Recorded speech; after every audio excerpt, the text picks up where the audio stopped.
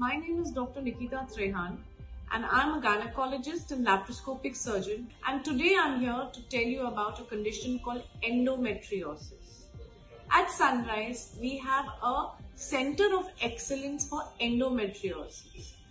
Endometriosis basically is a condition wherein you have a lot of pain during your periods, you can have a lot of heavy bleeding, you can have a lot of pain while passing motion or while having sex, and infertility is something which is very commonly associated with endometriosis.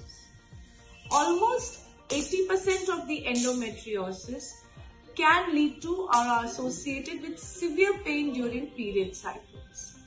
Now, these conditions can be treated very easily by laparoscopy.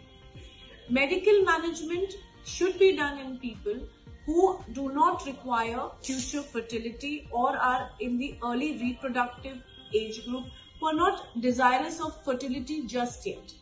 But in infertile women, laparoscopy comes as a boon, and IVF is a last resort. It should only be done in people who cannot be treated by laparoscopy.